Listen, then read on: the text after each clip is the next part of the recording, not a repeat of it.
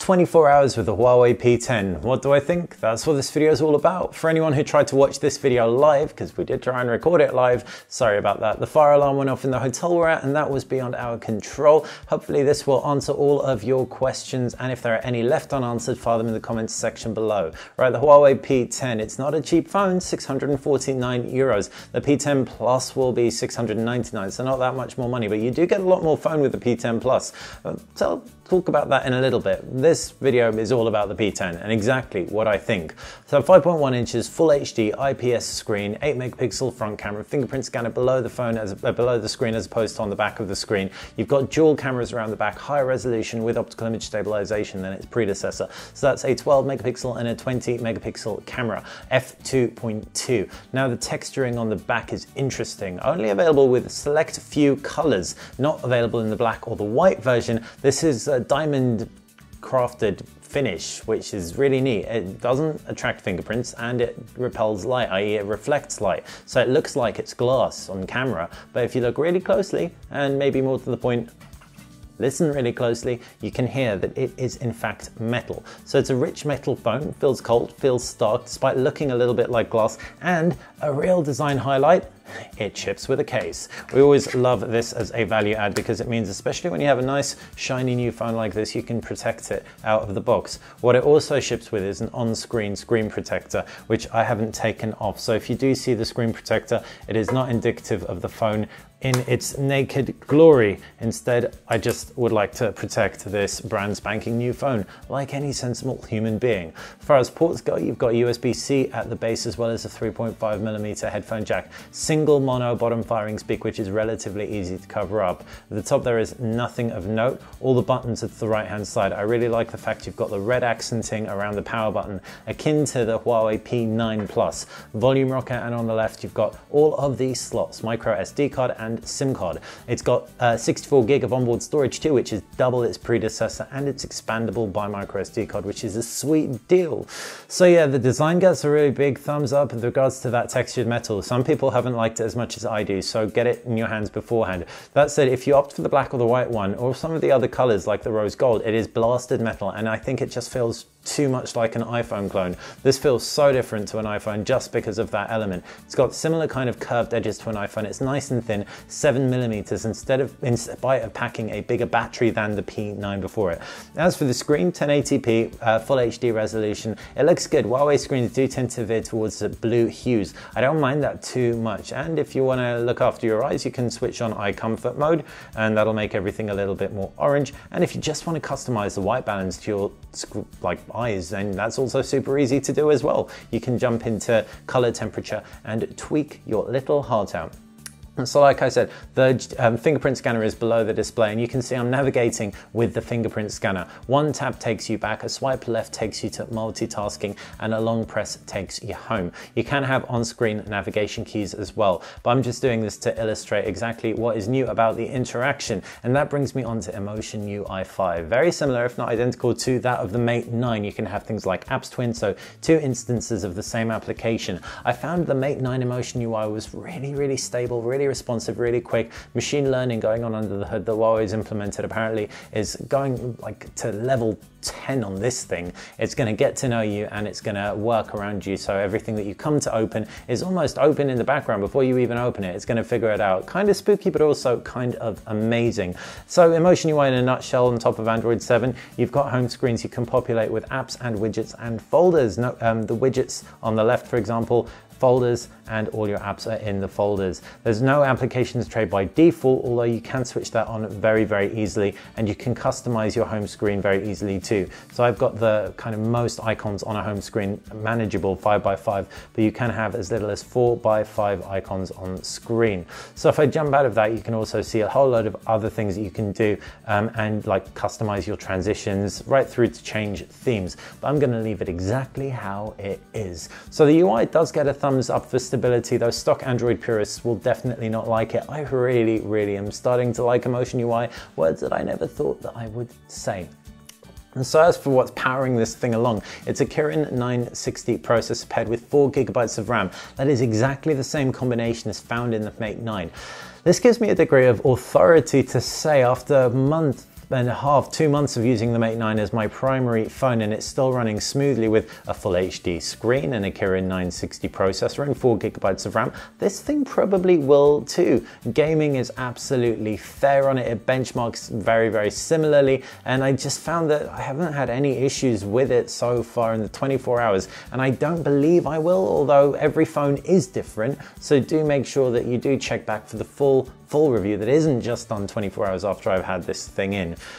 So in terms of ergonomics as well, the kind of pretty heavy upper and bottom bezeling actually make gaming quite nice on here, just as long as the controls are on the far side, fighting games and stuff like that. You can see I've got it set to flip between portrait and landscape, but when you do hold it in landscape, like I said earlier, plug in headphones or Bluetooth speaker, because you will be covering that loudspeaker very easily.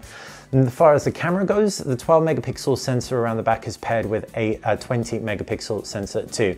The RGB sensor has optical image stabilization, which is sweet. The camera UI is virtually identical, if not, well, yeah, you can see on the left-hand side, it's identical to the Honor 8.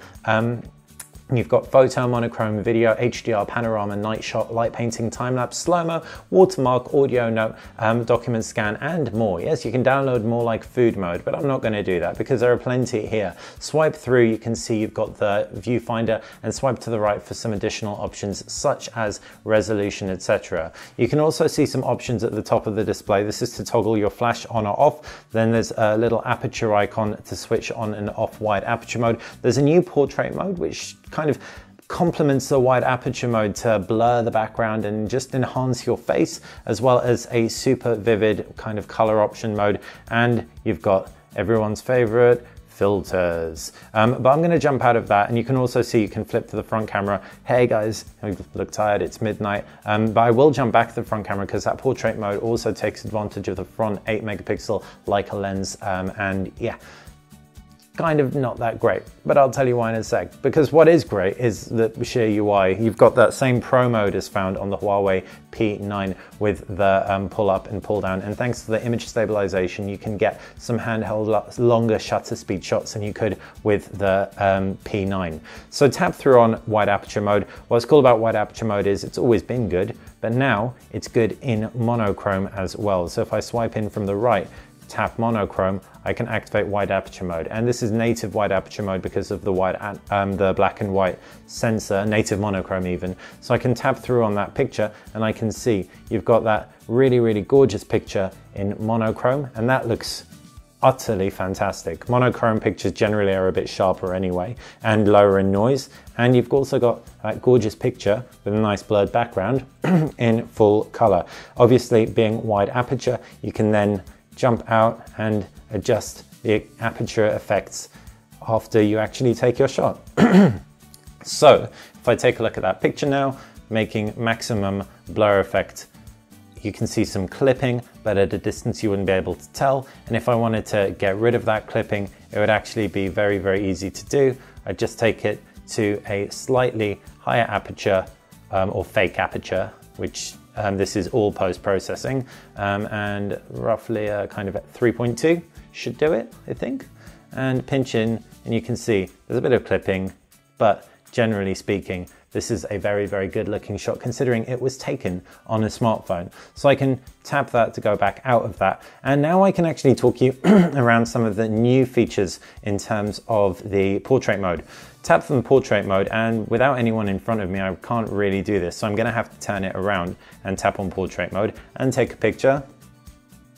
And what it does is it tries and finds a face, and it's found my face, and it's beautified my face, and it has blurred out other elements in the background. In beautifying my face, it softens my beard, for example, and it just makes me look a little bit weird. Some people are really gonna like this. I find that it works a lot better with people who don't have facial hair. You can see as I move around, it's actually kind of thinking about what it's going to blur, and it reframes everything as well to make sure that my face is in perfect shot. So another one, it zoomed in on my face, and this is all on the fly. So Huawei's kind of pinning this as a portrait studio in your pocket.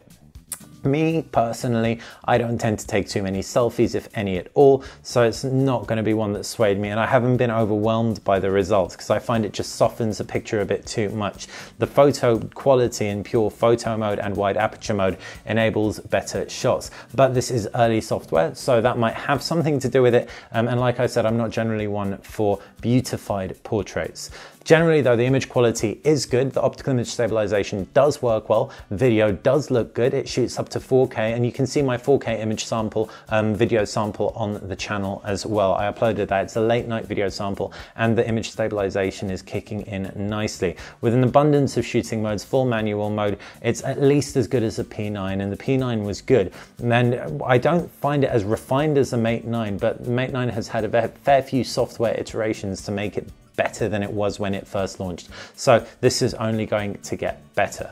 So yeah, really good camera, and generally really good multimedia experience, especially thanks to that 64 gigabytes of onboard storage and microSD expansion. That means that you can have absolutely tons of games on here, right through from RPGs to fighting games, and of course the screen looks decent.